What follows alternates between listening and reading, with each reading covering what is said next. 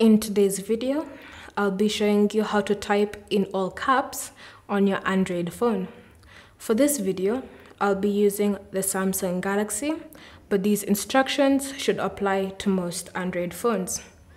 So first, what you want to do is pull up your keyboard.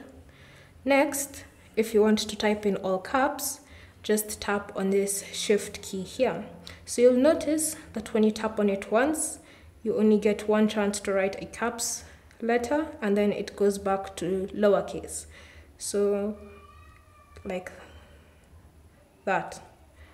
Every time you press on it once, it goes back to lowercase after you've selected a letter. So to change that, what you need to do is double press on this shift key. So tap on it twice, and then you'll notice it's glowing a solid color.